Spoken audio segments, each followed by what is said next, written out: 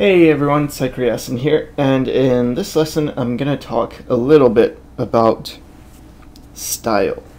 And what I'm doing right now is generic drawing, so I'm just laying in the guides for that. Not too happy with any of the drawings here, but it's more about, a lesson and not showing off ability because it really doesn't. But anyway, so something that I sometimes get asked is if I could show how to draw in one style or another. Usually it's can you draw in anime style?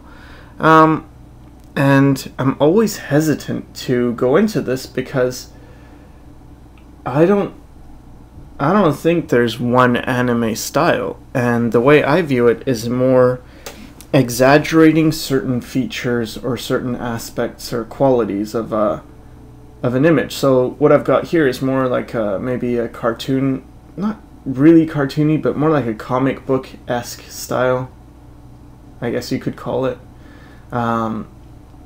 where it's not hyper realistic, but it's not super anime-ish, I guess. And now what I'll do is I'll attempt the same face but in a more realistic manner. And my main point is to show that the underlying foundational skills are the same. It's if you have the foundation, then all you're doing is varying things, like, okay, do I make the eye sockets and the eyes bigger or smaller? Do I simplify forms, or do I really add minute details? How much do I add shading, right? Like, all these things are what determine, in the end, style. Now, there are people who might learn to draw a style by copying another style. So for instance, you open up a manga and you just look through it and you start just copying that person's style, but what you're doing there is you're taking it from a second source. So whoever created the style originally probably knew how to draw from life or draw realistically, and then they exaggerated certain areas or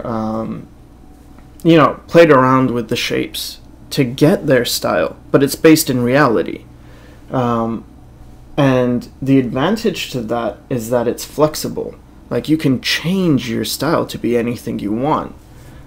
Something I don't particularly like about anime too much, although I love most of the variations, is that they tend to be a little bit inbred. Like, all the styles are very similar.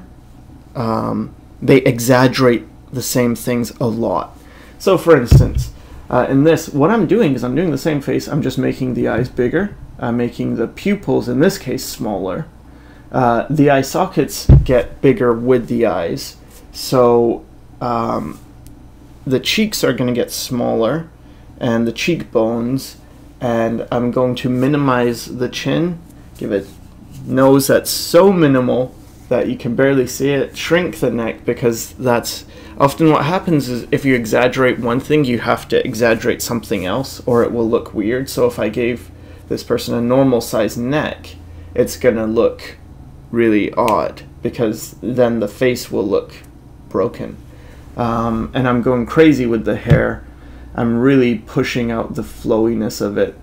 And all this is designed for appeal, but often this is pretty much what you get with the anime style. It's exaggeration in a certain direction, and it's all meant to create appeal, but it's still based in reality. Now the thing is, you can veer off that and get into symbols, and this happens, you might see it in chibi stuff, or in animes where sometimes a person will be screaming, or even when they're talking and their jaw doesn't move up and down, it's just the mouth sort of moves. So that's not based in reality. That's distortion of reality, which is, I mean, that's okay as well.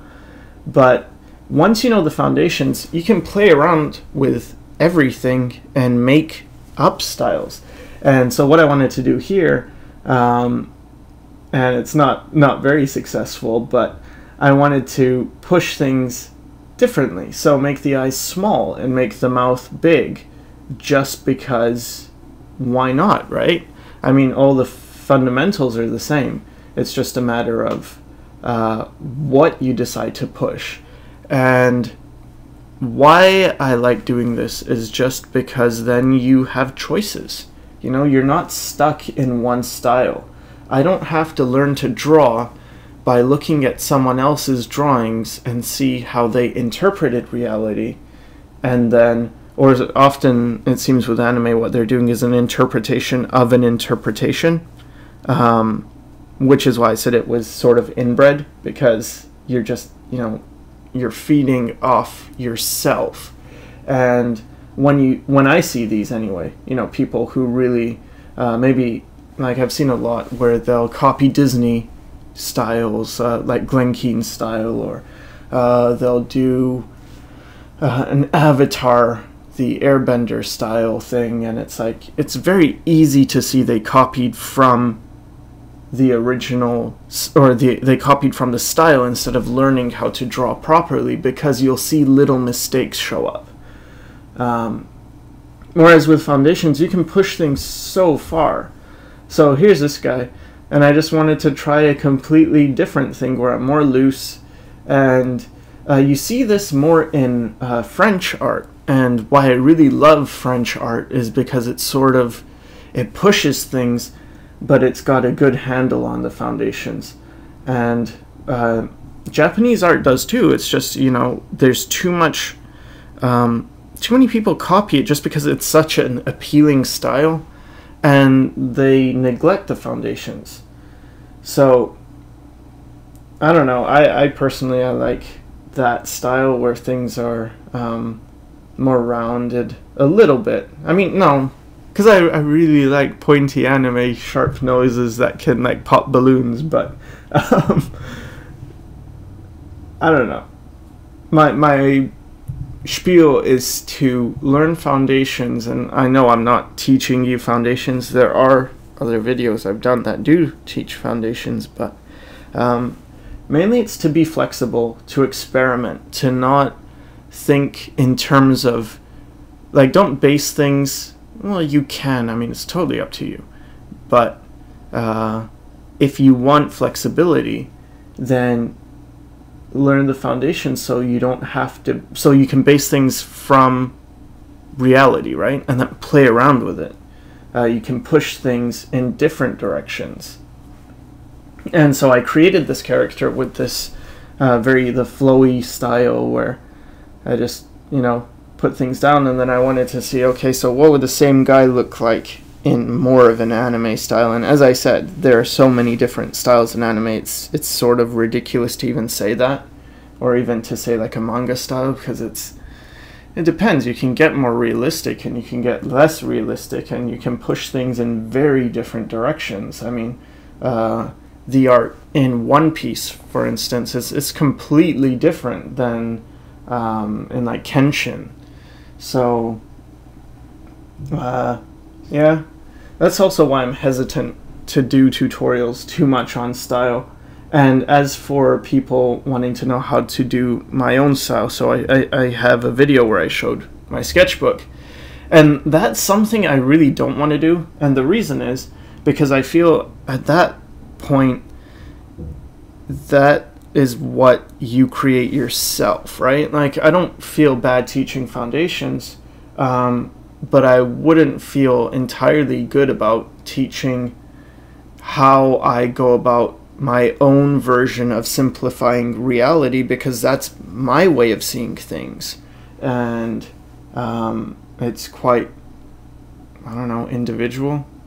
So although it might have things that other people have already done the same way, it's not something I would teach. But anyway, so now I'm gonna do more of a realistic interpretation of this guy. I wasn't sure how much I could push the eyebrows and the mustache and keep them real looking. So yeah, I didn't push those too much, but yeah. So with reality, I'm thinking more in terms of structure and form than I do with the other styles. And it's not that I don't think of structure and form with the other styles, it's just that you get away with showing less.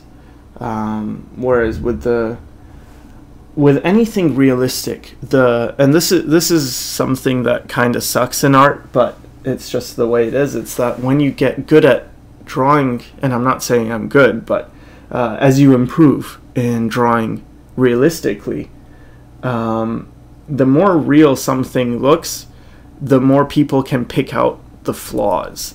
So you will probably get better and have more negative criticism if you draw realistically, just because people will say, hey, that eye looks off. Whereas if you did it in a very stylized way, it's harder to criticize. So basically what I'm trying to say is sort of develop a thick skin and be prepared for that if you do end up drawing realistically, you might not get as much. If praise is something you go after, you might not get as much as you would have if you do some other style. And yeah, I guess the last point is that when you do have a grasp of foundations, you can do things like tilt heads and make ideas according to what you want, instead of having to look at a reference and say, okay, what does the head look like in this tilt?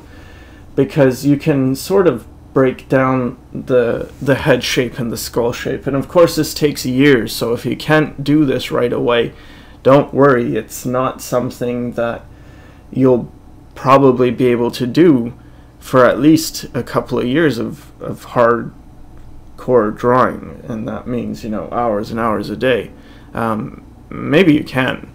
Maybe you're very talented and you can, but for most people it takes time. So the other thing is not to get discouraged and keep going. And but yeah, look to reality as the source of everything if possible, because once you get a handle of reality, you can bend it any way you want, instead of being limited to one style or one, I don't know, genre, or, you know, method, one way of drawing.